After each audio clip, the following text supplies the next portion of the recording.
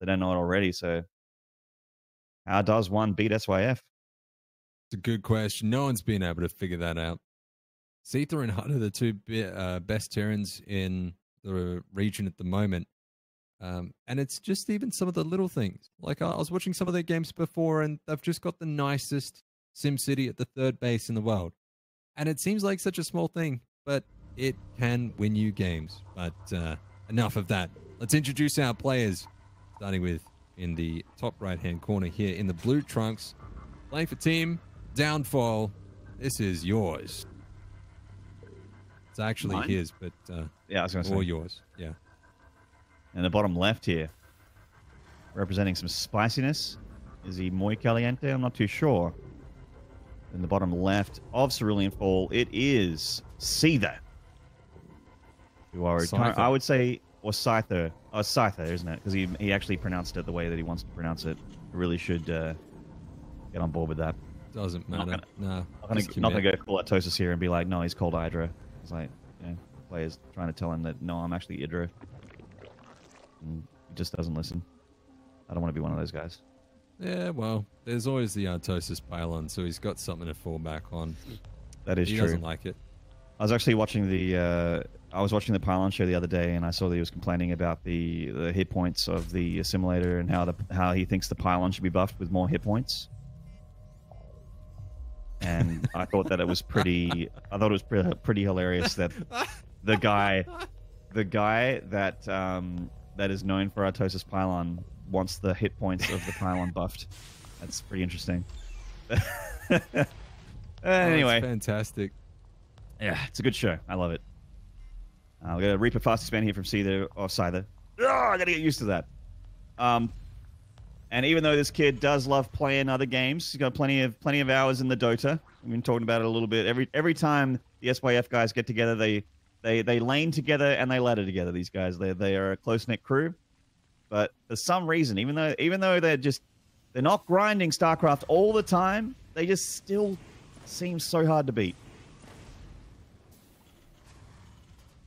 They're impossible to beat in this tournament. I mean, all 3 seasons, right? Yeah, 5-0. It's like, yeah, too good, just too good. Yours going for that third base around 2.5 minutes. The Reaper is not going to be able to go there and delay that whatsoever. Reaper's just going to work on some of these lings, but decent micros so far from yours. Yeah, Reaper's taking a fair bit of damage. Actually can't dive into the main safely anymore, so has to get out of there. That's something I wish I had the patience for, because I dive all the time. Every time I see a Reaper die to slow lings, I'm like, well, this is a Maynard stream. And then all of the viewers are just holding up the scorecards. It's like 9.5, 9.5, 9.5. Good dives. Yeah. Solid dives, very little splash. Yeah, great penetration. So we're having the reactor go down here on the factory, all pretty regular stuff here. Starport and Tech Lab on that barracks by the looks of things. So you can get a bit of map control with those Hellions. Zerg is just running up on that third. Yours has been the kind of player that would go for something like a Baneling Bust or Roach Nidus or something like that. Like, he has been very aggressive and memey in the past. Ling Drop was one of his favorites. But is playing a very solid macro game so far. Just pretty regular 3-base Zerg. Yeah, nothing's really changed with yours' opening before and after the patch. It's exactly what we would have expected. Now, the creep spread change will make a difference to how quickly that can get across the map. And it also makes a difference to when Terrans harass. Oh, hold that thought. Look at the fusion core. We're going to see some ranged liberator memes. Maybe a BC. Yeah, I was going to say, I don't think this is for ranged liberator's death. I think this is for the battle cruiser. I don't know if you noticed, but the battle cruiser actually battles and cruises at the same time now.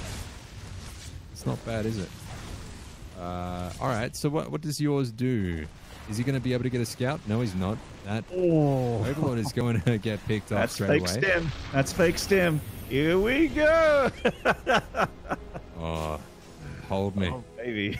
This is going You to know be what I good. love about tonight? People have been just showing off the new patch, man. We got Tempest from Probe. We had some of those. Oh, hang on. What do we have? Who else was memeing? Oh, jeez, I've forgotten already.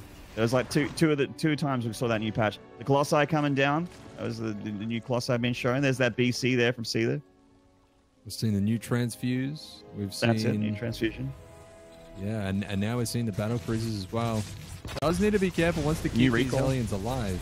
Ooh, Yeah, still alive. Damn, they are covered in butter. Okay. All right, so we've got the lair coming up now. The Baneling Nest. If yours knew what was coming his way, he would certainly not be going for Banelings.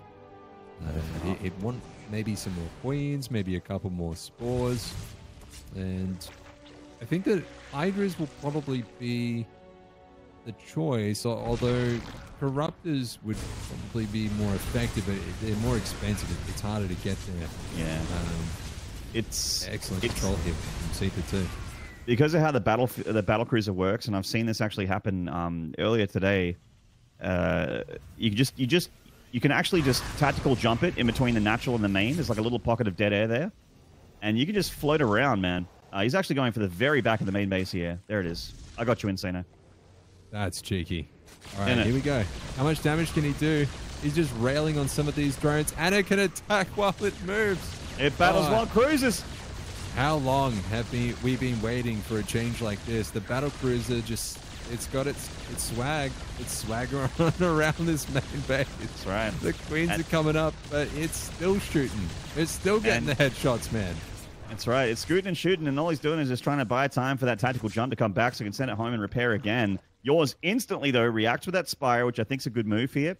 And he's going to try and punish Seether for battle cruisers. He's not just making one, he's making a second one as well. So, considering Seether is putting a fair bit of money into this harassment, bam! Laser beams. One of those queens goes down.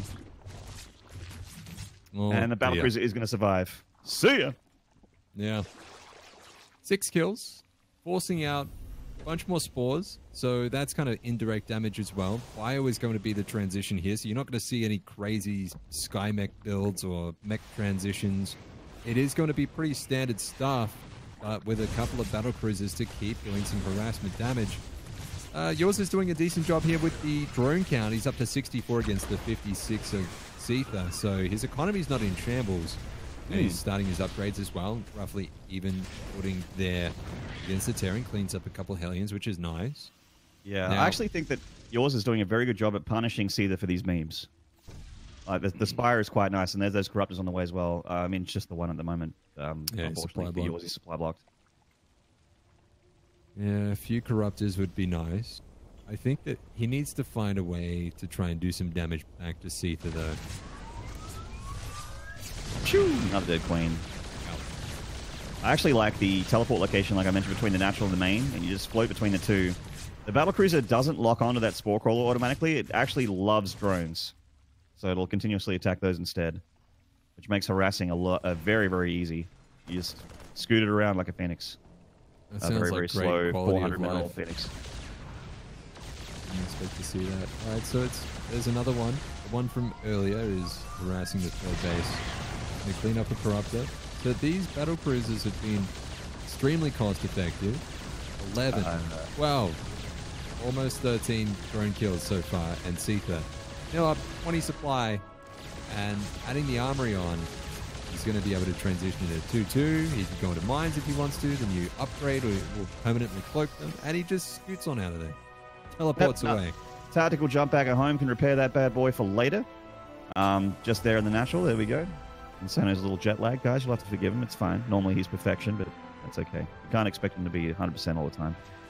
We have a big push here from Seether with a Bioforce, and that's very, very good against these Corruptors, I think you'll agree. But the Corruptors do have a bit of an opening here. There's not a ton of turret coverage for Seether, so they could actually caustic spray some of his production, or potentially even a CC, if they want to dive in. It looks like they're going to do that to the main. At the moment, he does have to look at this Bio hitting on that creep before Baneling speed's done. Baneling's actually connecting very nicely there. Yeah, a bit of an uncharacteristically poor move there from Seether. Oh, here we go. The caustic spray. He needs to get a repair. And he does. I think that CC is actually going to fall. Oh! Dude, it goes down. Now Seether, he has to rebuild that base. Yours is up on 4 hatcheries. Double CC goes down. Seether now, he's going to fall reasonably behind in the army supply.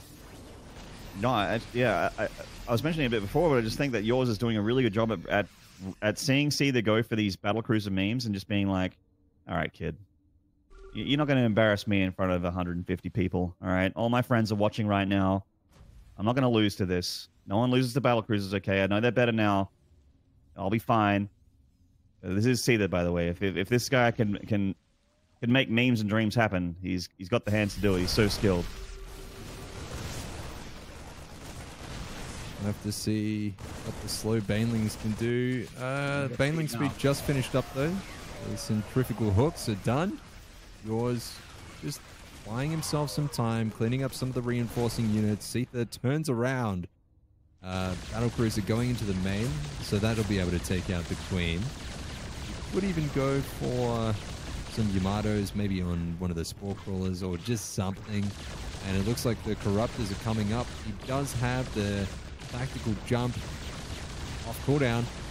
And the Mutas, we get one of them picked off. Damn. The scoot and shoots here from this battlecruiser have been pretty effective. That battlecruiser is on 16 kills.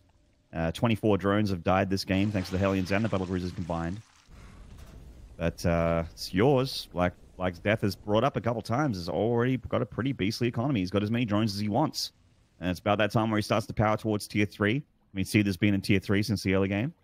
But yours is on his way there at a very healthy pace. 2-2 about to be done for the Ling Bane. And that's very powerful against this bio here. Seether has 2-2 as well, but you know he hasn't got that 3-3 just started. Just starts it now, as I say that. He's got to be careful though. Those are some scary-looking Marines. Cerulean 4 has some annoying map architecture where the mutas can kind of just dart around the back and just go back and forth. Kind of like how the battle cruisers were abusing him. He can use the same architecture against a Terran. Like, that dead space is running out a little bit here. Uh-oh, SpaghettiOs. Oh, God, that stinks. Oh, boy. Oh, the Corruptors is like, well, I mean, I guess we got to get shot at too. There's no room for us either. Hey, another new patch thing's going down. Seether is getting drilling claws, which means that his Widow Mines, once they burrow and shoot, are going to be cloaked. I'm so happy.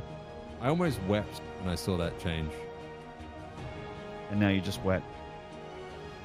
Big changes. It's good. It's a wonderful quality of life change. I also like the you can't lift up the barracks that's researching stim. Another nice change as well. Because God knows I've lost games because of that before. Yeah, it's a bit of give and take though now that the SCVs are so targetable. I keep clicking on the SCV when I'm trying to select my production. Annoying. Alright. Seether coming up. He's got to push the 4th. He's in a decent position. He's cleaned up all the creep as well. Now yours is scratching his head. He's like, oh, my mutas and my corruptors around that side. Oh, he cleans up some of the units on the low ground, but yours, I'm just not sure he really knows what he's doing with this fight. It's a lot of Terrans still back at home. He's kind of sacrificing his 4th base. These Widow Mines are actually very tough for yours to deal with here. He's got primarily Banelings back at home, and these mutas are not too great against Widow Mines either. There's not that many, so maybe you can soak up some shots and get on top of that tank line. That's what it's going to be up to the mutas now to try and get on the top of those tanks and kill them. Battlecruiser teleporting around the place, going towards the natural. Meanwhile, yours rolling in here with all of his Banelings, and he does actually succeed in mopping up Seether's attack here on the high ground off creep. The hatchery is still alive. There's a run by here of Bios, some Marines, and a Marauder as well. And that looks like it's a dead hatchery. That's a dead hatchery. I think he should actually kill that 4th and remake it. Ooh, loses the BC. Oh, I was going to say, if he didn't lose the BC, he could just teleport that over to that weakened 4th base and Yamato it down. But never mind, as you were. Couple CCs now going down. Seether's seriously maxed out. He's got great upgrades, making 5 mines at a time. His army's scary. Yeah, certainly. Oh, nice catch with these mutas, getting that CC as it floats on over. And Caustic spray that before the turrets get done as well. Completely mops up the space, eliminates 12 Urkas from Seether's economy as well. Oh, he's going to try and stick around. No, he doesn't want to lose his air army again here.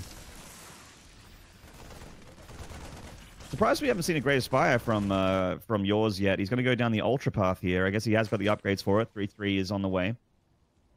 Yeah, I really don't like the choice to go into Ultras here. I think the Great Aspire would be much better. Considering the position that Theron is at in this game, even the mines and the cloaked mines will be able to do very nice things against ultras. He's going to come in and clean up the mines. He might be able to make things awkward for Seether to defend that base, but here's a counterattack. Just out of the corner of my eye, I thought that was a mana mule, but no, it was actually him dealing with a mineral patch. Okay. Yours, he's doing his best Jazzbaz impression as he tries very hard to lose all of his mutas. Oh, the Ultra drop Cavern. main here. Oh no, the Ultra Cavern. No Ultras have been made yet, so that's actually just completely snapped that tech out of the game if he targets it down. He's not target firing though. Yours cleans up the drop. Damn. This is scrappy. Isn't it? Both players are pretty beaten, battered, and bruised here. Yours with a bit of a mineral bank, Seether with a bit of a gas bank. No real way to spend it.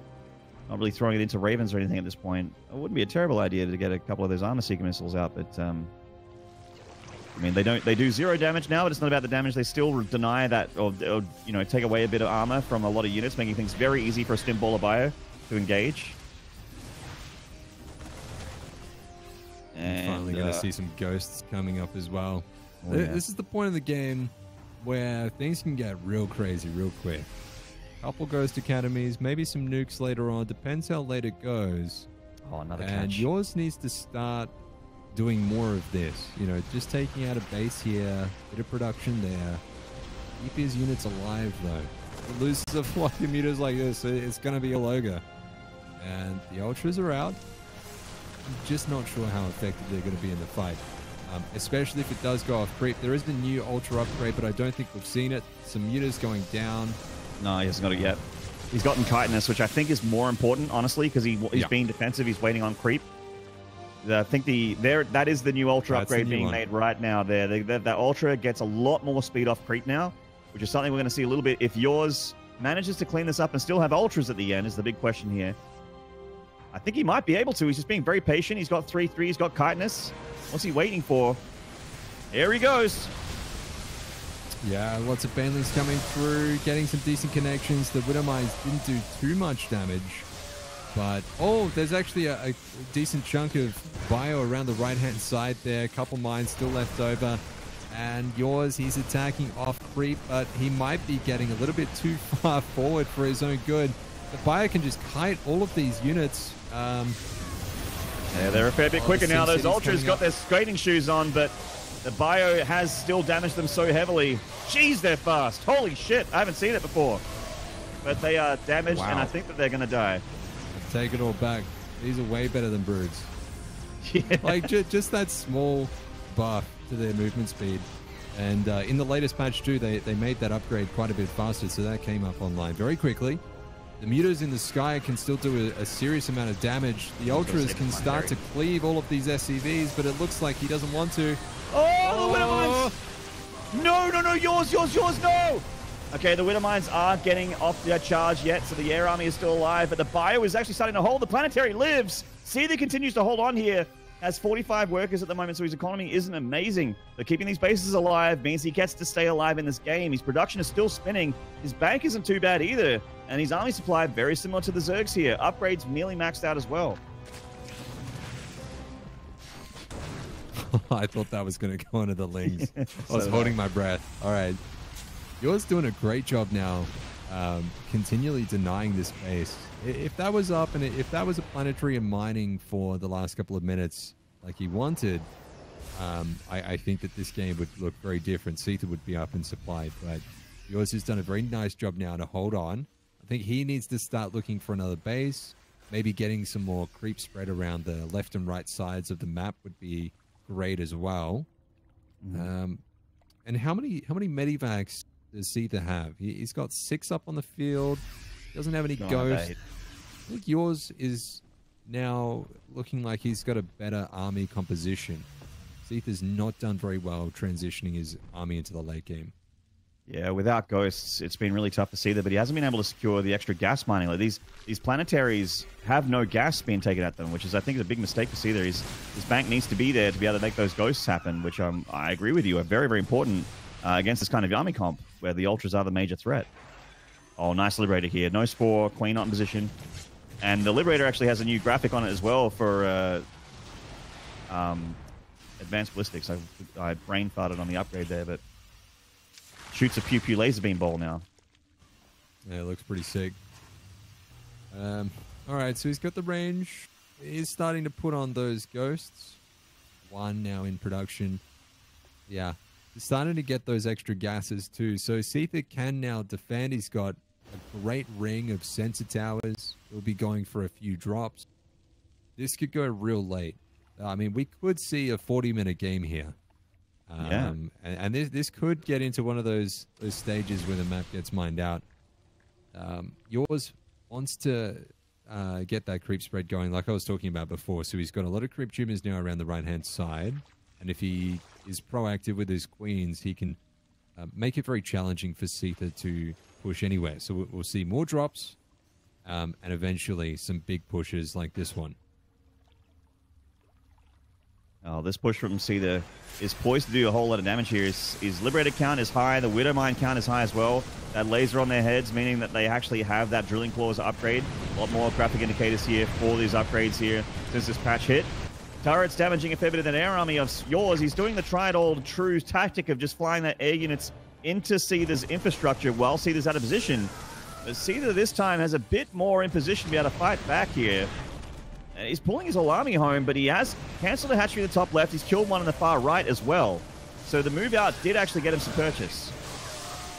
This is actually great for yours. Taking out those ghosts and getting up on the production, forcing Seether to go back home. Seether did a couple nice things there with that drop, denied a bit more economy from yours. And you see that I think one of the issues here is Seether's gas bank is just awful. It's non-existent. He's got 3,000 minerals in the bank, right? Whereas yours, he doesn't really have a bank, but it's still reasonably even. He's adding on extra upgrades at the Spire level. If he can prevent the Terran from getting another base and secure a couple more of his own, he's still in a great spot. But I think that yours needs to start seriously. Oh, that's a big hit. He needs to seriously start considering a couple more tech options. And I'd love to start seeing some Vipers in the mix as well. Seether is mining more gas than yours at the moment, and gas is actually incredibly important to both players. Both players have actually got a relatively low bank. So a bad trade for either player could actually be potentially game-ending. Seether has one Widow Mine here, which potentially could have gotten some of those banelings there, but didn't burrow it in time. These mutas ready to catch that medevac and ain't going nowhere. See ya. See ya. +3 attack mutas, man. +3 attack Raptors too. Yeah, like you say, one bad trade at this point would spell the end of the game. Not like being a kid and just trading away like a shiny Blastoise Pokemon card for something terrible. You just don't want to do it. But sometimes you're just not in control of yourself. It's alright. Thankfully, the value of stuff is literally spelled out in front of you in StarCraft 2, and it's not like Pokemon cards when you're 8 years old, where you don't know that your shiny whatever card is worth $200. You just want that Charizard so bad. Yeah. All right, here we go. Liberators, great positioning here. I'm not sure if yours can defend this base, but he's gonna try. All the snipes! The mutas, massive snipes, but the Ultras are cleaning up everything on the ground. I think that snipes would have been better placed on the Ultras at first. Seether is cleaning some stuff up, but the Overseers, the mutas, the Ultras coming through now. And yours might be overextending, but he's done a lot of damage. He certainly has, and he's getting that army supply back up there, though, using that mineral bank to get a big flood of lings out. And I feel like when you're doing that at this point in the game, it feels like a lot of panic to get this many lings out. Like, oh, I need to make something. Like, I need an army. I've lost my army. I need to make something right now. And if Seether is patient here with this army, can deal with the counterattack, the counter-harassment here, this air army, I feel like the new army of Seether is going to be a little bit stronger. Actually, it's not silly for Seether to use that mineral bank to make a lot more Marines right now. But I'm sure that he's still afraid of Ultras and really trying to avoid Marine production. But Marines are actually quite good against what yours has at the moment. Yeah, so are the Liberators. If he just doesn't siege them up, he'll be great. He needs to keep watching the muta count. Muta count's now up to 25. And it's basically mutaling at 24 minutes. And part of that is because yours just hasn't had the extra bases and the extra income. There was also some Liberator harass, a couple of drones going down, and yours Cyclone. just always up in the Terran's face. You don't really want to cycle at this point in the game, as buffed as they have been. But we can see that we just saw a big round of Marines in that production tab earlier as well. He's identified that there is going very Ling heavy, that maybe yours' gas bank is not as good as he thought it was, so he's got to get a few more Marines out. Still making plenty of Liberators, so when the Ultras do show up, he can handle them. And also, you can unsiege those Liberators and actually engage the air army if they're high enough in count. Those Liberators, one thing that Seether has been missing here, and it's a lot of it has to do with this gas bank and the fact that he hasn't been able to spend it on everything that he wants at once, is he hasn't been getting air upgrades all game long. He has armor for them, but the attack upgrades are not super great. Yeah, that makes a massive difference, actually, when Liberators are going up against the Mutas. But when you've got enough Liberators, it doesn't matter. Like, at some point, the damage is just AoE, kills everything. I would love for him to start getting an upgrade, but he is a little bit low on the gas. So, Cyclone, that was just a mistake. Yeah, it was a mistake. No one wanted him. His parents just told him straight up, and he went off, killed the hatchery, and that was that. Yeah. It's when you go to make a Liberator, proud, and the Liberator comes out of Cyclone. Just awful. Oh, see, there's at that point of the game where you're starting to put a bit of resources into nukes here, and that is something that I guess yours probably isn't expecting at this point, as we haven't seen too many Spore Crawlers or anything, and he's trying to transfuse that hatchery and only gets 75 a pop straight up, but it does have that regeneration, and as it stands, it is good enough to keep this hatchery alive against those Marines. Love to see the nukes in production, and he's listening. He's going for the ship weapon upgrade. Drops again up here. I feel like yours at some stage might have been better off going into Infestors or something so he can lock down these bases, but does push forward. He's going to be able to pick up that. Oh, the Ghost! Oh my God, the Ghost! The Ghost, there's nowhere for them to run except back through that little choke, but so many of those Ghosts are falling. And the Liberator's going down as well. The Banelings are rolling through, mate, but there's no vision on the Ghosts. They could have exploded, but they just didn't get the right connections. Seether's down to 163 supply. Yours is taking a commanding position, getting up onto the production. Seether's in a lot of trouble. This is generally checkmate. When you get on top of the Terran's production, that is their lifeblood, that is their spine, and he's ripping out of his body right now. I'm getting graphic again. But this is what it is. He's on top of him and he can't produce units anymore. Seether's desperately trying to get whatever he can together, but it's not going to be enough to stop yours. He's dropping on this other side of the map, trying to get whatever damage he can get done. But it turned out that this switch back into Tier 2 and Tier 1, getting a lot of Lings and getting a lot of Mutas, has actually done the deed here for him, as he's just up 60 army supply. His Mutalists don't really have an answer anymore as these Liberators die. The Widowmines have died. How does he stop these Mutas? Yeah, he doesn't. Not really a whole lot that he can do, I think, at this point. All of the Lings and the Banelings are coming in. He's got vision on the Ghosts. All the Ghosts are falling. Everything is just falling to pieces. Seether taps out. GG. Yours did it. 28 minutes. What an epic game. Well done. Congratulations to yours as he puts his team in a enviable position against SYF, reigning champions. I'm getting a little bit wiggly and jiggly in my chair, man. I'm like, oh, okay, all right, Downfall. I see it. I'm smelling what you're stepping in. I'll eat what you're cooking here. This is good. All right, so we're starting things off with Downfall taking out the crown jewel of SYF here. Seether is, I would say, the best player in Australia right now, and they have dispatched him to start things off. I mean, they're not done yet. SYF still have a lot of huge heavyweights for them to take out, and they only need 3 maps to move on through and get another big W here in Season 3. The Downfall. Do you hear that, Maynard? They've started off right. That's the sound of Seether uninstalling Dota. I did hear that. He's like, you know what? There was a new patch in Dota, but there's a new patch in StarCraft as well. And if I can't dominate in this game, I'm wasting my time. Bad priorities. Right. Mm-hmm.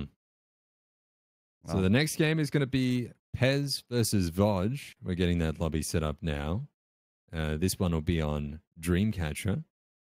So if Vodge can do it here against Pez, then Downfall will be on match point, which would probably just leave me speechless and leave my jaw on the floor.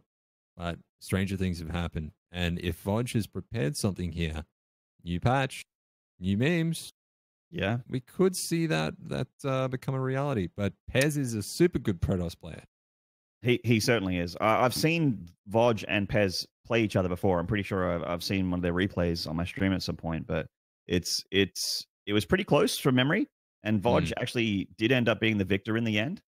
But we'll see where they are right now. It was a long time ago, and the climate of who's better than who changes quite rapidly in StarCraft. Like all things considered, a month is a lifetime. It can really change quite a bit. There's a new patch. It's a new age for StarCraft 2. So I'm pretty keen to see where they're at. We are going to one of the older maps though, heading back to Dreamcatcher. May it rest in peace. It was a good map for me. I had a nice win rate on it. It was all right. I did veto it, actually. You did? I mean, mainly just because the creator of the map sometimes watched my stream, and so I just made a made a point of vetoing it in front of him.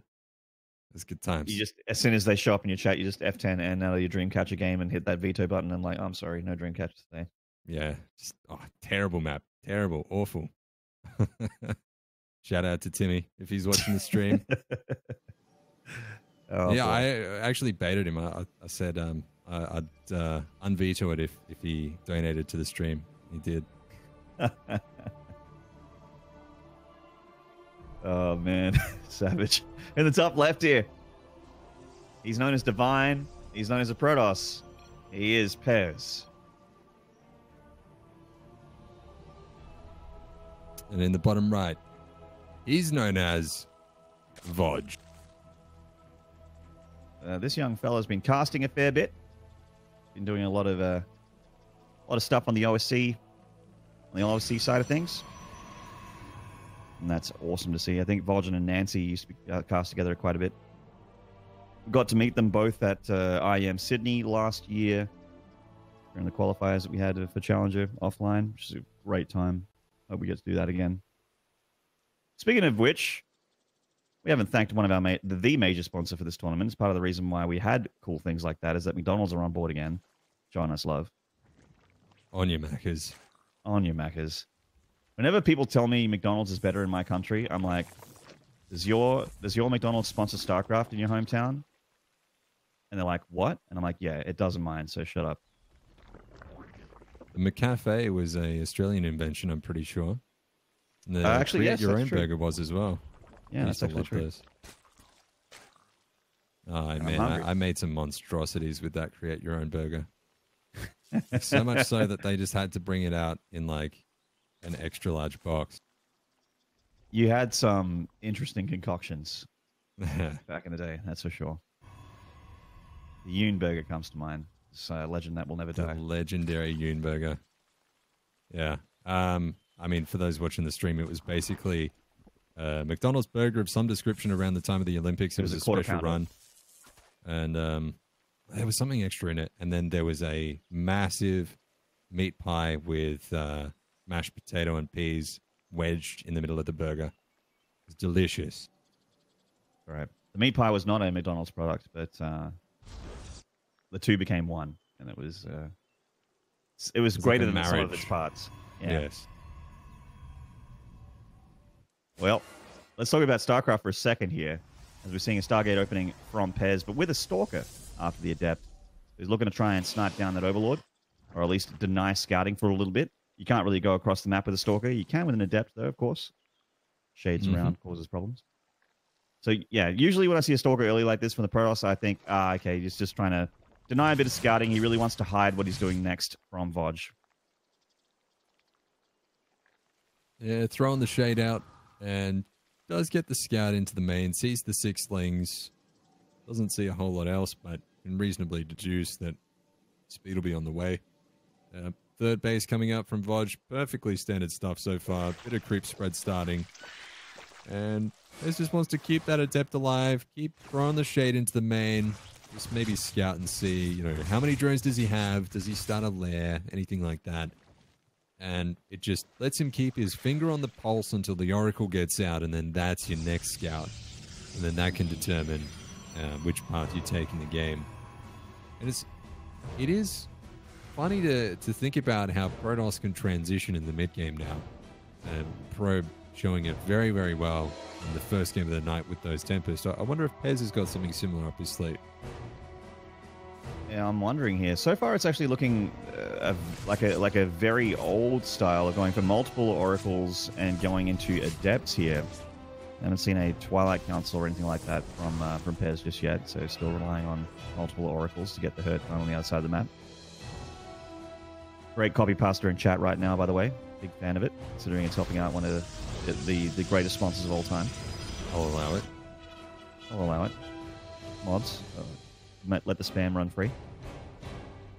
Yeah, I'm surprised Moobot's not all over that. Moobot's out of control. I think we'll actually kill Moobot if it gets in the way of that. It's too beautiful. We're seeing Roach play here from Vodge as well, something that Zerg's been doing a little bit more these days, inspired by young Serral, who has been really loving Roaches in CVP, making them work, specifically Roach Ravager. Just been he just always seems to find an opening.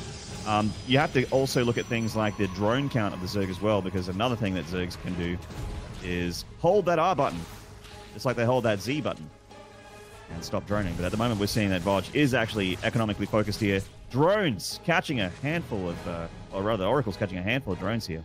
9 going down so far, and he's keeping those Oracles alive too. Yeah, that's super nice. Pez doing a great job with those Oracles. His micro's on point tonight. Adding the Twilight Council, couple Robos, Forge. His mid-game is going to look very, very nice. Hydra Den, the tech of choice now for Vodge. My main concern is that he's down in drones and there's no fourth base in sight. So if Pez is able to defend the first attack out of Vodge, he's going to have to come up with something tricky. He needs to find some way to do damage and thin out the army can of Pez. Spire goes down. I like that choice. I think that's a reaction to his Overseer going over the double robotics facility here. And when you see double robotics facility like this, you know that it's Immortals. As I said, the Protoss are loving a lot of Immortals here. It's pretty much they're pretty much good against everything, even though they only do bonus against Armored. When you have a lot of Hydralisks, but the other guy has a lot of Immortals, it really does actually mince through the Hydra lines as well. Spire is a great option. Not only will it start to shut down these Oracles, a lot of Pez's army does not shoot up. So there's good options there. There's good options for those as well. A lot of utility. The Oracles potentially could see the Spire as well as do some harassment here. They see the Hydra Den, so Pez probably won't be thinking about it.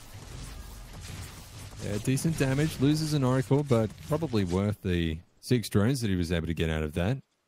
Vodge now down around 10 workers. And the Spire will come up online, but he actually doesn't have enough minerals to go and really purchase any units with it. He can't put those in Afterpay, so he has to actually save up. Just like Mama used to say. Templar Archives coming down. I'm really liking the look of Pez's army, man. Yeah, it's getting solid. Yeah, he's basically got 2 of every animal. He's nearly sorted the entire tech tree out here. And all that's missing is a robotics bay. And I guess a fleet beacon as well, if you want to get technical, but doesn't really need that just yet. If it gets super, super late game, I wouldn't be surprised to see one. Lots of mutas coming out of here for Vodge. More than you generally see. It's not uncommon to see a handful of mutas come out when they're, having to deal with a Warp Prism or a handful of Oracles that have been really annoying all game long. Nice hallucinated Phoenix here from Pez, seeing the Mutalisks and starting Phoenix production immediately. Yeah, only being able to make 1 Phoenix at a time, though, that's not ideal. So he's going to move out. I'm not sure how I feel about that decision. Making a few cannons in his main and natural. And going down in the third as well. He's got the shield battery, which can keep some units alive. But that energy won't last forever. Whoopsie daisies. Yeah, I feel like he saw the Mutalisks, but hasn't actually responded very well here back at home. But he is going for a massive counterattack, which is going to be extremely tough for Vodge to hold without the Mutalisks being home for him. The Mutas actually could shut down a lot of this. The Archons, though, going to make things pretty difficult. They're coming home here. Vodge needs to consolidate his forces. He's lost a hatchery already. Even the Sentry with the Guardian Shield makes things a little bit dicey once you start to get this number of Archons. So it's kind of looking a little bit base tradey at this point. Vodge is going to dive into the natural, it looks like. Take out that Stalker. Really wants to focus down the shield battery first. No, just one-shots it. No chance for that Stalker to regain any of the shields. And we're going straight into base trade territory. I was going to say, this is what ZVP used to always be when one guy made Mutalisks. It would always turn into a base trade. And I'm pleased to see that the sunrise and sunset full cycle of esports is back again. With this base trade from the Muta play in full effect. Vodge dropping spore crawlers all over the main base, also expanding in the bottom corner of the map. Going for the Exodus. But Pez is going to hold on to most of his tech here by the looks of things. Oh, that lair's going down. Those Immortals are too strong. And even if the Stalkers go down here, like the Mutas, they don't really have too much of an answer right now except for Archons. But with some decent spreads, you can actually fight the Archons. So, bases were getting picked off on the left-hand side. There's no hatchery currently up and standing for Vodge. If he loses that one, he's only got 330 minerals left over. So he's got one more shot at re-establishing a base, Maynard. That's it. One shot, one opportunity. Can't miss his chance here. Those drones looking for another home, and they have to create it themselves. And we are seeing Pez lock things down at this Nexus here with all those Archons. It's not a position that the Mutas can come in and engage. They will all die. See, the main is actually still getting wailed on by something. Oh, no. Oh, this Phoenix. It was Immortal still. That's a questionable move. Yeah, even he realizes it. He's just like, oh, I'm not sure about that one. Yeah, he's tugging his collar. He's just like, ooh. And we're seeing Hallucinated Phoenixes being utilized by Pez here to just go across the map, seeing where his opponent's trying to make that hatchery. Looks like Vodge is going to go to the 3rd/4th base location back at home. He's just chilling with those drones at the moment. Yeah. Oopsie daisies. I don't know. Oh, the Archons, though. Guardian Shields. Vodge gets his hatchery down at kind of a 5th base location. He's going to try and thin out the Archons. Not great micro, though, on the Mutas, losing a whole bunch. Oh, no, don't stack. Oh, my GG. Well, then. Not great. Love you too, buddy. GG. Well done, Pez. GG and well played. So that was actually the series when we were looking at it where I thought on paper I could see Downfall getting a map here, but I think SYF wins the other 3. Whatever you do, don't look at the army value graph. Look at this graph. I'm going to look at it. You told me not to. Oh God. Damn. Oof. That's some plummeting stock right there. Ouch. Ouch. Ouch indeed. Okay, so after that game, SYF and Downfall have tied up 1 apiece. So we'll be going to game 3, kind of even Stevens here. Either team needs to win 2 games. And they've got potential 3 games remaining tonight. Match 3 is going to be on Fracture. We'll be seeing the players into the lobby pretty soon. It is going to be a TVZ. And it's going to be against or Hut as the Terran versus Satu as the Zerg. And I just wanted to say that Satu's performance against Runamark was incredible. And he was very tenacious, and he's got excellent late game control, and his Infester usage was awesome as well. So he does have a chance in my mind of pushing Hut's limits here. I'll take your word for it. I missed that week, unfortunately. I was still overseas, so I'll take your word for it. To me, Satu was always a good player. He's been Grandmaster for a very, very long time. But I have seen Hut not only qualify for WCS, but be on stage and win and go deep in WCS tournaments for big money all the time. Whereas I have not seen Satu play a game in years. So that's where my basis of Hut being favored is here. So I will take your word for it, though. No, he's definitely favored. But if it gets into some scrappy late game scenario, Satu's he's got a chance. He's got the chops. I think he's got what it takes to at least make Hut sweat a little. At least that's what I'm hoping. Yeah, it's I love TVZ. It's my favorite matchup in the whole game. That's no secret. And when it goes late game, like that Seether yours game was bellissimo. Give that to me all day long. I'll cast that all day, all night. Yeah, TVZ's all right. I mean, it's no TVT, but I'll take it. I swear, for like the last 6 years, I've just been that one guy that's like, yeah, TBT, best matchup. I'll still be ringing that bell. We're coming up on 10 years of StarCraft 2, by the way. Not too long. I have to make it to 9 years first, but we are certainly on our way. Yeah. Getting old. And the top left, he qualified last season for Montreal. This boy, it is hot. Actually, wrong. It is Valencia. I got that wrong. Excuses. And down here, in the bottom right, playing for team Downfall Gaming, it's Satu. I'm checking out Hut's Wikipedia to see if he qualified for both. He did qualify for both. He won Montreal, that's right. 3-0 probe. What a god. It's not easy. I was sitting there thinking, he qualified for one WCS, right? And this whole time it was two of them. Got a little bit of selective amnesia around Hut. I guess so. Maybe it's because I went to Valencia and saw him there and didn't go to Montreal and didn't see him there. I actually have a really horrible memory, especially the short to mid-term memory. My long-term memory is okay. Short to mid-term, though, like I don't remember 2 weeks ago very well, and I definitely don't remember 3 months ago very well. It's just too much StarCraft. How can you remember it all? There is a ton of it, but I feel like I'm very, like I have a pretty vivid memory of like a lot of the ACLs from back in the day, like in 2012 and that sort of thing. I remember the LAN where I met you in Adelaide. Yeah, I remember that.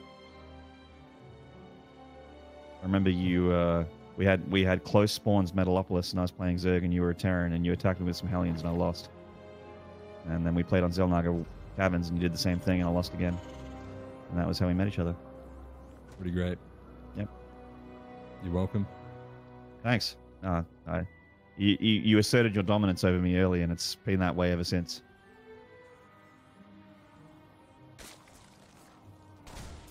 A little bunker play here from Hut, and it's more cute than anything. I don't know if it's going to finish up here. The Reaper's actually doing a great job at thinning out these Lings, though. Yes, doing all right. Doing all right.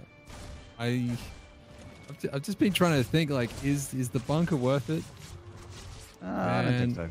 I don't think it is. I mean, he's lost the SCV. Maybe he was just doing it to throw Satu off, maybe force him to make a few extra Lings. But he's only made 6, so it's totally fine. And that's an opportunity cost, having 100 minerals at that point of the game, tied up in a bunker that's not doing anything. So yeah, it's a bit of a waste. I mean, the bunker thing has been utilized a lot by I feel like a lot of high-level Terrans lately, where they just drop the bunker and just sort of hoping for the best with that Reaper. Third CC going down here for Hut as well. This guy is actually playing... Whoa! Apart from getting Reaper surrounded and killed, I'm saying he's playing almost exactly like TY, going for a pretty fast third CC and going for that bunker rush with a single Reaper while getting Hellions back at home. It just seems very TY-ish. And Hut is the guy that I remember at the Valencia qualifiers at IM Sydney. He did go over 100 SCVs versus, I think it was versus NXZ. Oh yeah. And he actually like, I remember he tweeted shout out to TY when he did it as well. So he's a memer and a dreamer, this kid. Yeah, there was this Melbourne LAN as well where he did something similar, I believe, in one of the games. I think it was Hut. I might be misremembering, but I think we got up to like 115 SCVs at one point. And then there just wasn't any army. It's pretty amazing. Well, he's got solid mechanics, I'll give him that. Very, very good at continuously producing workers. It's an important skill to have. These Lings are in for a rough time. Or are they? Look at that spread. They scatter so quickly. Nice. That was super nice. Satu's got some quick fingers. I do like some of the small things I was talking about before with Hut watching his games, and Seether as well is the excellent SimCity that they create around the thirds. But it's even more small things. Just looking at the way that they rally their units to other units and just use that to get them out really efficiently, keep this pressure going. Even picking up a couple drones there is really nice. Very questionable decision to Maynard them between the third and the natural, but Coming up with the Raven, this is an attack that you don't see all that much, but I do like it. Very nice in being able to clean up some of this creep. It's actually a little old school here, I feel, just to go for that Raven with the Hellions. You know, you don't have to use scans. It's utilized to get rid of creep, and also the Raven can stand and fight sometimes as well to drop those auto turrets when the energy gets a little higher, like could potentially catch this queen and kill it. Exactly that. There you go. Yeah, it reminds me of MVP style back in the day. I was thinking about Wings of Liberty here, but Raven, Hellion, 3cc. Yeah. Old school. That MVP guy, he used to win everything. Yeah, he was pretty good at StarCraft. He was all right. I was talking about, actually looking at old GSL VODs when they released them all for free. You can actually watch all of like the first couple seasons of GSL for free on YouTube now. And boy, you look at all the 8+ years that we've had of gorgeous StarCraft 2, especially the current state of the game, and then you go back and you watch those VODs. It's pretty painful. I remember thinking how amazing it was back when I first watched it, how good everyone was, you know, in GSL. Yeah. I can imagine exactly how painful it'd be. Just the average career GM would have such a good time in the Code A, Code S days from 6-7 years ago. The average level of the StarCraft community has risen so much in that time. Yeah. Send one of these guys back in time and they'll do quite well at old GSLs. But this push from Hut is doing very, very nicely here. Even without medevac support, these Marines are still standing and fighting here against the Zerg army. Oops, some splash damage helping out the Zerg there. But the Raven's still alive, the tanks are still alive. Satu's got some Banelings out, took a little bit of damage, but the most important thing is that he kept his hatcheries up and his drone count is still quite healthy. He lost a lot of his army, but so did Hut. And without, like I mentioned, there's no medevac, so without those, you really can't press the issue. Stims do hurt Hut quite a bit. Yeah, the medevacs are now out, though. Yeah, he could look to do another push on the ground, or he could start to do some drops. Yeah, I mean, either would be fine. And in typical Hut and Australian Terran fashion, if you got combat shields, so there we go. Insano is now pointing that they have now started. So they'll be done, not in time for this push, but the next one. So I think at this point, Hut just wants to make sure that the creep doesn't move too far forward. He is pushing. And the slow Banelings, they won't be too much of a threat. Great moves here, cleaning up this creep. It's so important for Terran to just be patient, not to go too deep on creep with your army to get surrounded and flanked by a good Zerg. And Satu is a good Zerg, so he would punish an overextension like that. Hut is just doing a great job of just slowly but surely chipping away that creep. The Raven's still alive, still being utilized here for that detection. And Hut is getting drilling claws here, so he's going to start getting into Widow Mine production for late game. Satu, however, going to take to the sky. Spire going down with his 2-2s going up in a Ling Bane Muta. Satu's been doing that style. It's been pretty popular lately for some European Zergs where they actually don't make any Hydralisks. They just go straight into mass Ling Bane. So you end up having a great, huge swarm of a ground army. But it does make medevac play a little bit stronger, generally. You know, they can't really be punished. Yeah, it certainly does. Yeah, that's a really good point. And even now with the drilling claws and the new Widow Mine, or the old Widow Mine, whatever you want to think about it, combined with the Ravens and the tanks, I think that Hydras, especially considering that they've had like a 10% DPS nerf, they would be the wrong choice. I do prefer to see more like Mutiling Bane, or even just Massling Bane to try and defend in some of these positions. I'm not sure if Satu is going to have such a great time at defending this base, but here he goes. He's pulling the trigger and moving forward. That is a lot of Banelings, but great spread on these Marines by Hut. He just cleans everything up. He's 65 supply up right now. Yeah, that trade was actually amazing for Hut. It looked closer than it was. Mules. Those mules are not for repairing. That's Manners right there. That's the get out of this game, mules. And he is... I mean, we were talking about you asserting your dominance over me earlier in our relationship as friends. But Hut is asserting dominance here for SYF and Downfall's favor here. Yeah, dominance has well and truly been asserted, as the mules are just kind of... they're part of the party now. And they're going to go and have a look at that fourth. The third has been sniped. There's some action over at a different third base as well. I think that might have been a Marine or a Widow Mine or something. Mutas, you can take that tank. Hut don't care. He's almost maxed out. He's had some great trades. At 194 supply, 10.5 minutes. GG. When you have 60 Marines, you don't really care about losing a couple tanks there. Raven goes down, drops an auto turret though. I mean, shaving into this Mutalist count. You know, Satu is just trying to hold on. He doesn't want to tap out. He wants to try and, you know, get a big miracle engagement. Maybe catch like an overextension from Hut or a massive mistake. But this is Hut. We're talking about mistakes are few and far between. And he gets the victory. It was inevitable at that point. But you know, we're casters and we have to keep talking about the video game. So Satu does get beaten in the end there, unfortunately. Or fortunately for SYF fans and Hut fans, as they are now on match point. And who's the next warrior here? It's going to be Crimson up against Rise. Uncle Ben. Ben Bong. Excited for this one. Yeah, so we have a ZVP, and that'll be on Lost and Found. Oh, knowing Rise, it could be anything. Like, it'll be very, very interesting to see what he does, considering the danger of going for a risky build. Game 4, you're on match point.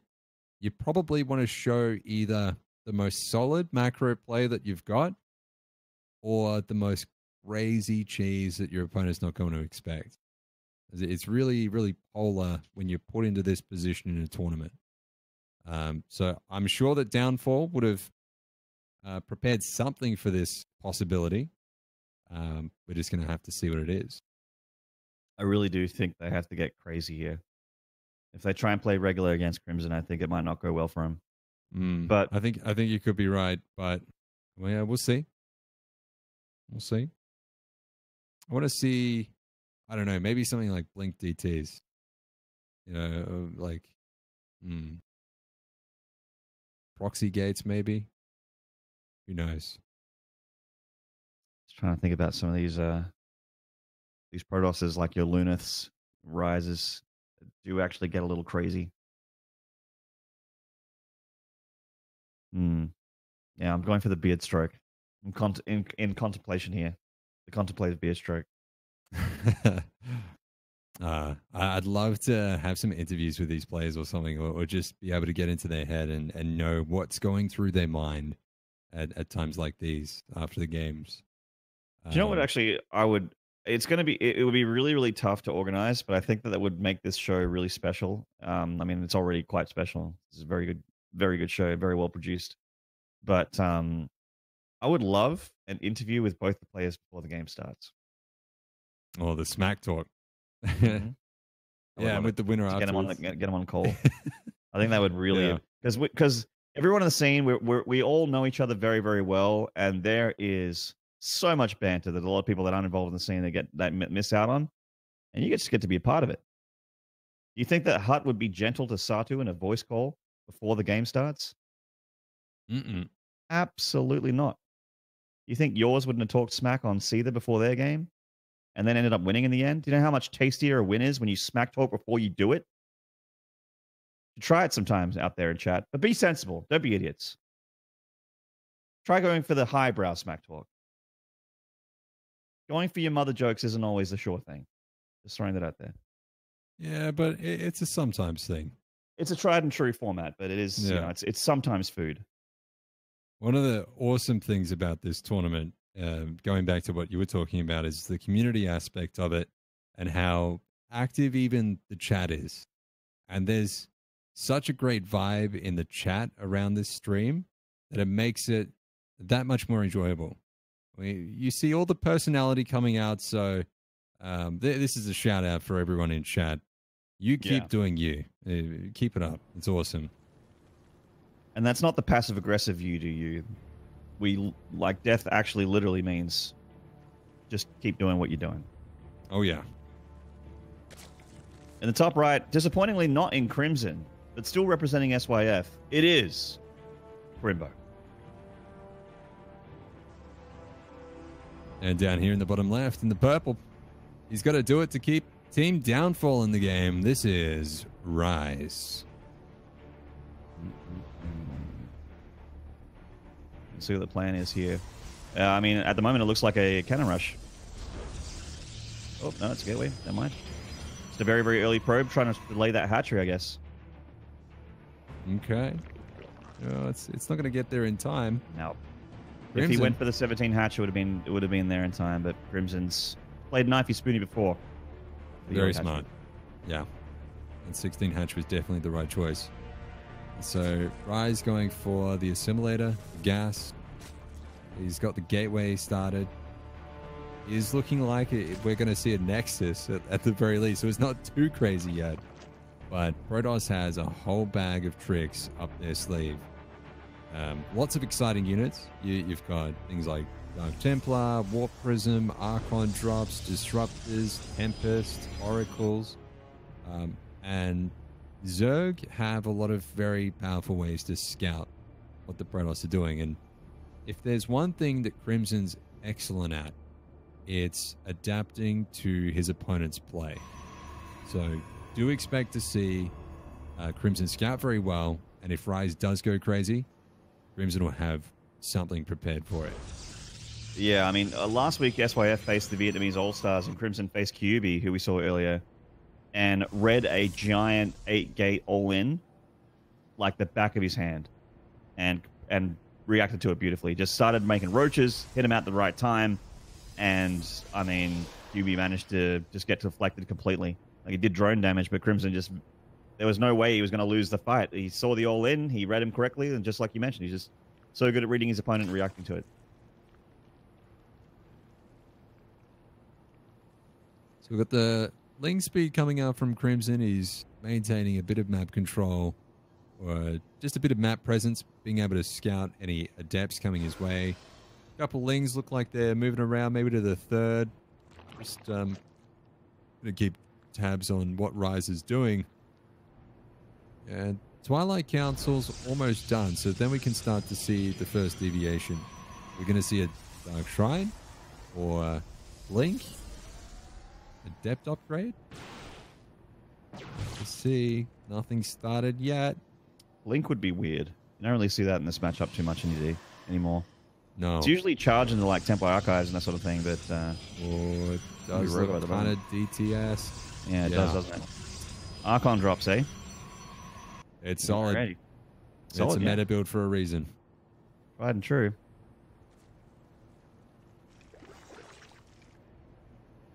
It's one of those old school things, kind of like the 2-1-1, where people used to just have to deal with it so many games in a row that they used to have the answer, but then they forget it exists because people don't do it enough. That's an extra couple of gateways going down here in part of the wall. Certainly is being very careful here against a potential run-by, I guess. That is one of the ugliest walls I've ever seen, though. I mean, it's got a lot of things going for it. It's just hideous to look at. This wall is a bit of a butterface. Yeah. Bit of a Nicki Minaj. Shots fired. Wow. Damn.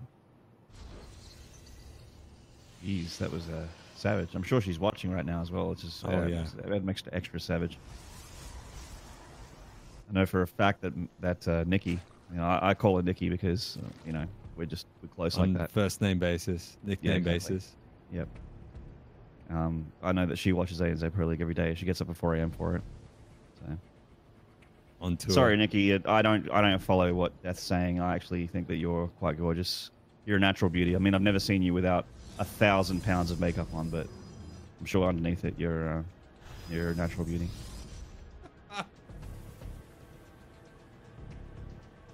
His DT splitting up is a little questionable, though. I think that you know, it's hard to make an Archon when there's 3 together here. You know, I mean, you can make an Archon, but Archons plural is what I mean. 1.5 Archons. It's like 2.5 men.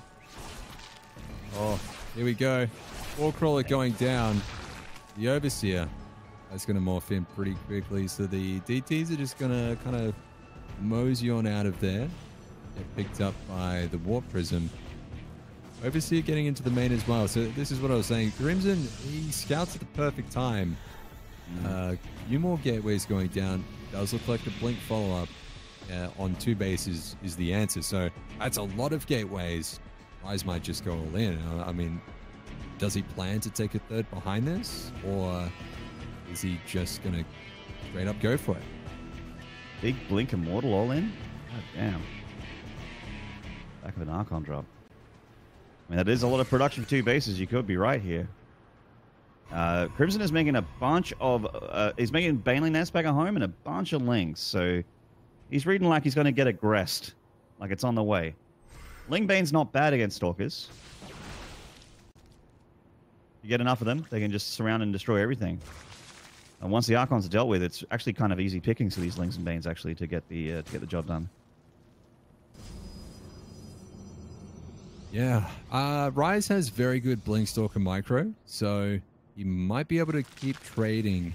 And at the moment, they're on fairly equal economies, and he's got a bit of a choke point that he can use. He's got some decent AoE with the Archons, a couple Archons there. The Immortals in the back would be able to tank a lot of shots as well. Crimson. Oh, he's going to be able to find one of the Archons straight away. Was not in range of the Warp Prism for the pickup there. The Immortals are falling. Rise, he's down in the army supply, so the trade so far has not been too great. Yeah, as these Archons go down, the Lings get stronger and stronger here. He got rid of the Immortals, soaked up a lot of damage as well. Lost one of them there to the Banelings. I think this, as long as Crimson's patient here, he can hold on. Rise is trying to get on creep, and every time he is, he's punished here by Crimson's army. Crimson getting into that. He's feeling very confident now, going for the Warp Prism, engaging off creep with these Roaches and Ravagers, killing some more Stalkers. The Stalkers are doing bonus damage to those Roaches. Oh my the god. Look at that connection. Yeah, there's so many Stalkers going down. Rise just not able to find quite good enough trades. It looks like Crimson will be able to hold, but he's making a lot of Lings. So if he can get a big enough Ling count, especially with 26 in production, with a couple more Ravagers, he should be able to find a hold here. Rise will eventually start to mine out his main as well. So there's a bit of a time limit on how effective this attack can be. Some of those patches getting quite low. Yeah, Rise is really using the map to his advantage here, creating a bit of a choke point. Oh, Crimson, easy target. Spiraling down a few of his Banelings. A little bit of miscontrol there, but I gotta say, like, even that miscontrol aside, this is just another game where Crimson's just reading his opponent so well that all he has to do is just keep doing what he's doing. Just try not to throw his army away, and he should be just fine. His opponent is all in, and he is not. I mean, he's only up a few workers, but yeah, he's got 3 hatcheries. There's the wrap. He can blink to get out of that wraparound, though. There he goes. But Crimson's feeling like he can get that. Whoa! That engagement on the high ground. I think that would be an overextension, though. Really wants that Warp Prism. Crimson's read this very, very nicely. Still continuing to make some more Banes, getting some more Lings, a couple of Ravagers here. The Roach count's fairly low, which is kind of good because they're not very effective against Ling Stalkers. And here comes another wraparound, just siphoning off a couple of those wounded Stalkers, thinning out that count. And now Rise is finding it very difficult to warp in a whole bunch of units, and Banelings will get some connections potentially. Oh, Crimson might have actually overextended. All of the Lings are down. Yeah, I mean, going this far off creep is just so dangerous for him. He does have Roach speed, but, you know, and the Ravagers are pretty speedy as well, but Blink Stalkers are speedier, and they have that range. So every time he goes far like that and he doesn't completely mop up these Stalkers, he does get punished on that retreat. It really is mainly up to the Biles and the Lings to get it done. These Banelings haven't been super effective for him, but they have speed now, so they're going to be a little bit stronger. And they're rolling on in. Rise, though, you talk about his blink control. It's pretty solid. He's a blink machine. It's super frustrating for the Zerg player, especially with that choke. He's just been fighting there for so long. If he'd been able to get rid of those rocks, it might have looked quite a bit different. Or even some corrosive biles. Just get rid of those rocks at some point. Rise is starting to get such a big ball of Stalkers that he wants to get rid of the rock and start using the bigger choke point. Banelings getting, again, some nice connections, but now the army supply differential is getting wider and wider, Maynard. Rise, he's up 16 army supply. That's a big lead right now. He's starting to crack through the defenses of Crimson here. Crimson losing some ground. And once he's lost the ground, it will snowball, and we will be seeing a Rise victory, which will take us to the ace match. If that could happen right here, right now, Rise Smells victory, smells blood in the water. He comes in for a big blink, but it looked like he was going to lose 3 or 4 stalkers there. Yeah, bit of spaghetti on the keyboard. Failings. Sweaty not hands. Doing too much, but a couple more rolling through. Rise is up in the supply. He blinks. Got it. That's the victory blink. He thinks he's got it. Blink. No, he has got it, man. He's broken through. And he's not settling with the third base. He's going for the throat here. Going very deep on that creep here. Even the drones being pulled, but drones don't do too great against the Blink Stalkers, Maynard. Crimson plummeting in supply. His win streaks, his stats, his Pro League stats are going to be falling down here, I think. Rise, 78 supply, 30 supply for Crimbo. And he's just going to have to do it. He's going to have to collect himself, type out the GG. Rise would be super pumped with that result, and for good reason, because he keeps Downfall in the game and they're going to an ace match. An ace match against SYF? Holy hell. This is the world we live in. I don't think anyone's managed to do this to SYF that I can remember. So this is really, really sick. I think the only time SYF was in an ace match was the grand finals of Season 2. Yeah, so... Right? I'm trying to cast my mind back. Yeah, so Season 2 full results. I've actually got a sheet open because my wonderful and good friend Zeph sent them to me, so I'm going to actually have a look at that. Yep, no, you're right. It went to the ace match in the grand final. Demi Seether, SYF on backwater. And SYF ended up getting the ace match victory. On your Seether. Okay. 3-2 victory. So quite an awesome cast tonight. I mean, quite a bit longer than last week. So getting their value for money is the chat, is the teams, is the viewers. That's and right. so we're not by the hour, guys. We're a lump sum casting. Yeah, team, so. not by the hour, not hourly. Ace match. You'd have to say either Seether or Hut. My money would actually be on Hut to come out as the ace here for SYF. What do you think? I agree. I think Hut's going to come down. He's got that fire in his belly. He's cocky. And for good reason. He's really, really, really damn good.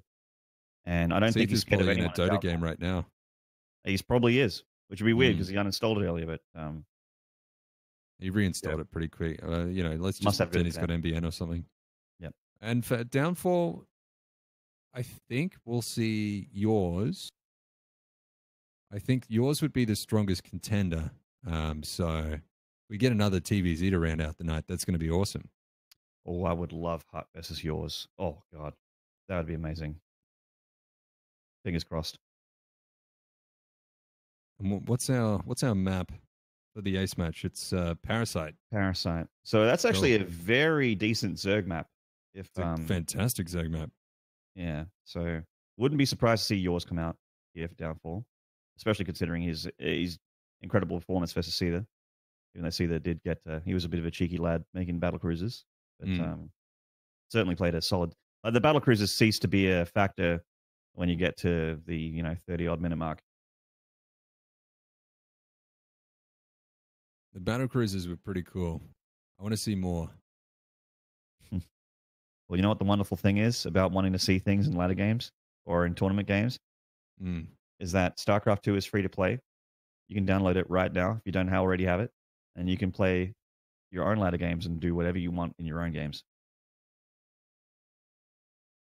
Quite literally. I remember there was one game recently I played with mass Viking drops. And just seeing 200 supply of Vikings pop out of boosting Medivacs was pretty amazing. And we have now got confirmation from production that our prediction was correct. It will be yours versus Hut for the ace match. So that's going to be sick. I am keen. I'm a keen bean. Oh, boy. Chat, tell your friends. Tell the world. Get in here and enjoy this stuff. I know that we got a pretty big tournament on later with Home Story Cup. KSL is live for you Brood War fans, but don't fret. The StarCraft 2 memes are continuing here for ANZ Pro League. Oh, man. I'm excited. It's actually only 20-odd minutes until Home Story Cup, so yours Yours and Hut better hurry up. Get their hustle on. All right, so lobby's now being created. We'll get the players in here and we'll get things going, get it underway as quickly as we can. Make sure you put your predictions in chat. Who do you think is going to win? Will it be Hut able to take out yours and secure the victory for SYF, continue SYF's undefeated streak? Or will Downfall and yours finally be able to upset SYF and put another win on the board for their team? I think if Down will fall win this series, I'll cease predicting things for the rest of this season of Pro League, because I just feel like I've just constantly been wrong. I mean, we were right about the ace match, but whenever I think that don't need a rocket surgeon to be able to figure this one out. A rocket surgeon? Yeah, or a brain scientist. A heart scientist, yeah. Mm. I'm keen, man. Let's start the games.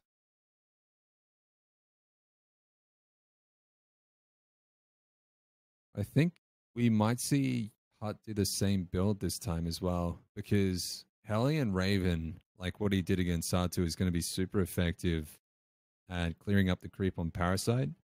And Parasite's like a pretty long map, so